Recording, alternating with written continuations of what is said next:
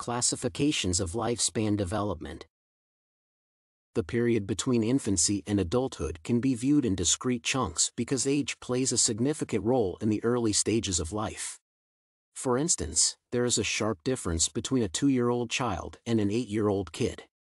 However, lifespan development from adulthood to death should not be viewed as a discontinuous process.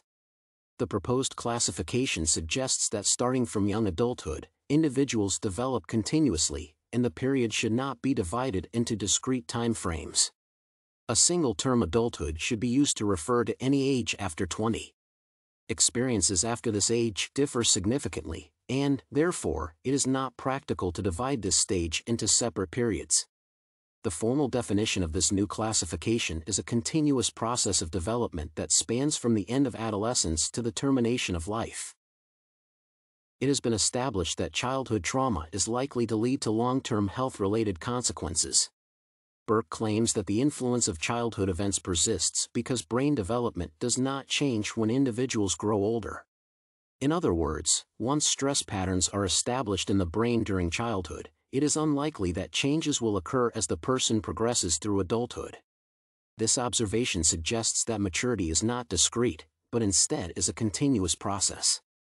For instance, Wilson and Widom present evidence claiming that childhood neglect and abuse lead to risky sexual behavior that may increase the likelihood of being infected by HIV in middle adulthood.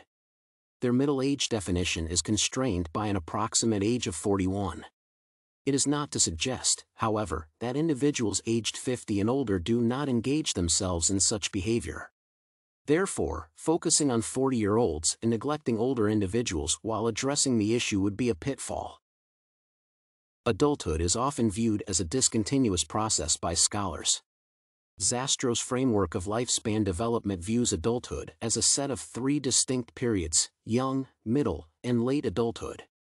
The proposed classification removes the need to distinguish between these stages and instead suggests that a unified perspective is used.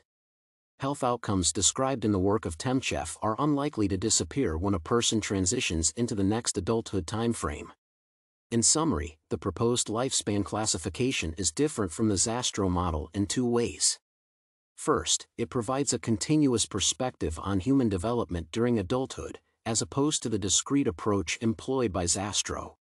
Second, it recognizes the inefficacy of dividing adulthood into separate time frames due to culture's influence on perception. For instance, Zastrow believes that maturity starts from the age of 18, but this number may be inaccurate in other cultures. By differentiating between different adulthood stages in an attempt to address specific issues that are common for a given age period, social workers often overlook other vital concerns. For instance, some research may suggest that childhood abuse causes depression during young adulthood.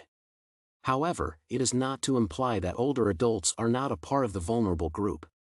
Social workers need to be aware of the fact that individuals develop continuously during their adulthood, and issues such as depression will evolve as time passes. When a specific concern is addressed, all adults should be a part of the target population.